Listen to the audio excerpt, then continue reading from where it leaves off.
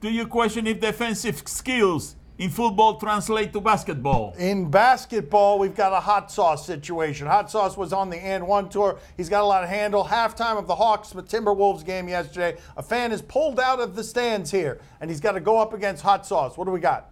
All right, so if you can keep him from scoring within 24 seconds, you get a $50 gift card. However, if you can steal the ball from Hot Sauce, you get a brand new set of Kumo tires. Are you up for the challenge?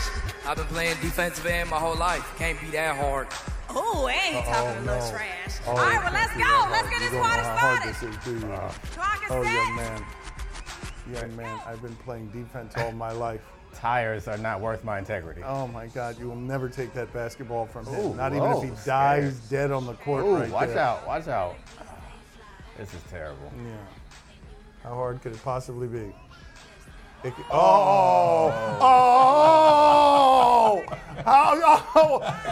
it there. Wait a minute. He didn't even want it. I respect that, though. At the last 3 seconds, you should have just grabbed the ball and gave it to you. The man's a football player with integrity. He knows that he does not deserve those tires. He does not deserve our respect. He deserves none of it. He left that ball there because he has integrity. He didn't earn a damn thing. Except a laugh.